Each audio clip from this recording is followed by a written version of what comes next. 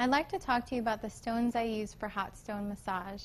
I use basalt stones, and they come in all shapes and sizes. They are called igneous stones because they come from molten lava that has dried.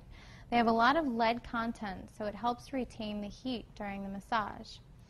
They're very smooth in touch. They are considered to have fine crystals inside the stone so that there are no ridges, no scratches, and they're almost impossible to break. So when you're working, it's going to happen. Stones are going to fall off the table, so don't get too worried about them breaking. I have different sizes here. The larger stones retain heat the longest, and they're used to place on the various parts of the body, like the back and the leg.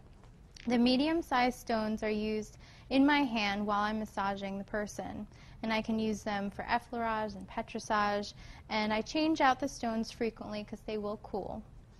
The smaller stones are for the facial massage, and the smallest stones are for the toes. I place the stones in my roaster. Before my session, I place a towel on the bottom of the roaster to help keep the stones in place.